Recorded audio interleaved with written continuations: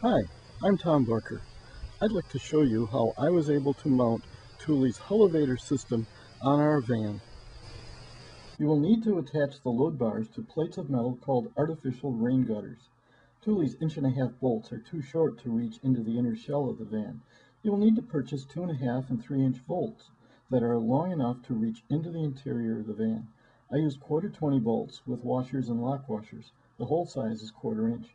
The black backer plate supplied with the 542 kit is okay for the rear of the van, but in the front you will need to use large washers as a backer since one bolt is in the storage cabinet and the other is in the front, just outside the cabinet. You will need to remove the microwave oven to access the passenger side rear installation. Chinook uses a double back tape in addition to the 6 Torx head screws that hold the microwave trim in place. It takes a bit of prying to get the trim off. Be careful not to dent the surrounding wood. Back outside, we can see the positioning of each foot on the artificial rain gutter. I have them as far apart from the front to back as is possible given the TV antenna, which can't be raised when the kayak is on top, and the air conditioning unit. Make sure you position the rear load bar just ahead of the refrigerator vent. This may allow the TV antenna to just clear the load bar on the other side. Now that we have the lateral positioning from front to back, let's look at the up and down location. The vertical positioning is important to allow the long foot that holds the load bar to angle in properly and not be stopped by the top of the roof. This foot comes in the 387 kit and should be ordered with the 78-inch maximum length load bars as an option in this kit. Since the van has curved surfaces, it is impossible to get a good reference point to begin measurement. I placed a piece of wood on the top of the van and measured from there. The 1/4-inch hole has a center 2¼ inches from the top of the van. Again, be careful in making this measurement, since if you go down too low, the foot will not fit since it will be stopped by the roof edge. If you go up too high, you will not enter the interior of the van at the point you can access. The passenger side front hole is especially a problem since there is only a small area that can be accessed. Notice that the kayak does not cover the solar panel.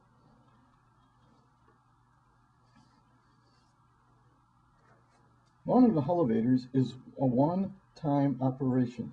Now let's see how to use them on the 9-foot-high van. Realize that the Hullavators were designed for an ordinary vehicle, and unless you are as tall as an NBA basketball player, you will need a vertical assist. The 2-step kitchen stool is quite sufficient. This one is available in Walmart for about $12. While this picture shows 2 stools, we have found one is sufficient and takes up less storage in the passenger side compartment where it just fits. To dismount the kayaks from the van, first remove the locking pin with the lanyard. You will need to make a strap to help pull the kayak down, as we shall see in a moment. The strap is made from a 10-foot section of tie-down webbing. You can get that from your kayak dealer, with an additional 3-foot section spliced in as shown. After the locking pins are removed, I put 3-section strap into the Hullavator's handle. One of the 3-foot section goes behind the release lever and the other behind the outer handle. When you pull the release handle, you unlock the catches. Pulling on the outer handle allows the catch to engage and lock the kayak in the down position. This is a 2-person job. I take the upper part and Anne is on the ground.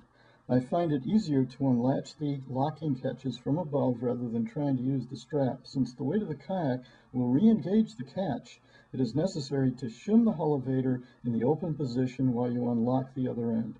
I do this with the loose end of the tie-down strap. It takes some fiddling to make this happen. With the back unlocked and shimmed, I unlock the front and tie the kayak to a 90-degree position. There, it's being tipped.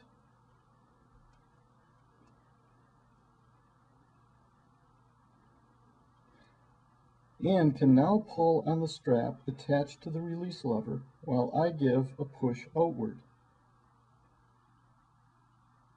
Due to the weight of the kayak, there's not enough leverage to do this from the ground using the strap without the topside assist. With the catches released, Anne pulls the kayak out and down with the strap attached to the outer hull, the outer handle. This takes some stretches and careful positioning to be able to handle both straps at once. As you do this a few times, you will gain experience. Here it comes.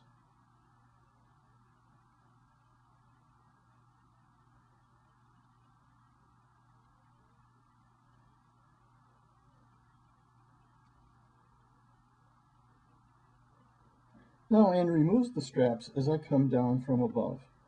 The tie-down straps are removed.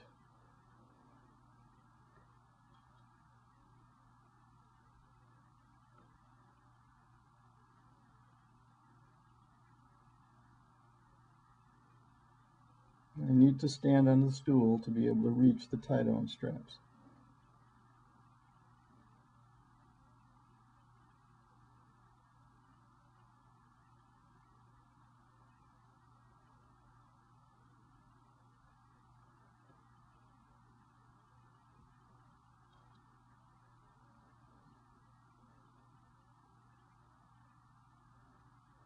We have a storage bag for all of the straps so that they don't get lost.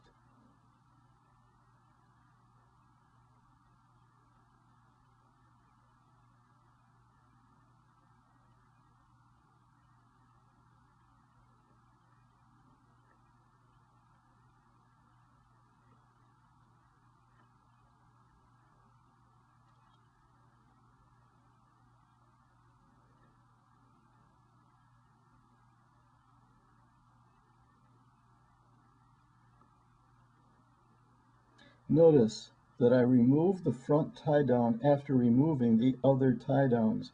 Don't do that. It is possible that the kayak can jar loose and fall to the ground. So do as I say, not as I do. Remove the front tie down before removing the middle tie down straps.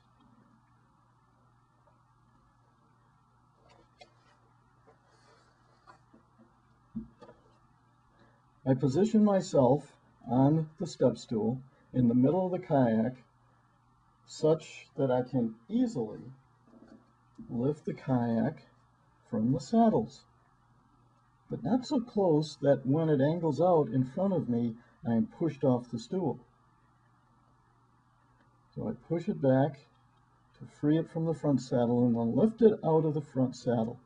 Anne takes the front and I give her a verbal cue to step forward. We found that by saying step and then feeding the kayak to her, we are coordinated and I do not push the kayak onto her. When the kayak is ready to come out from the rear saddle, I move my stool, telling Anne, of course, and out it comes.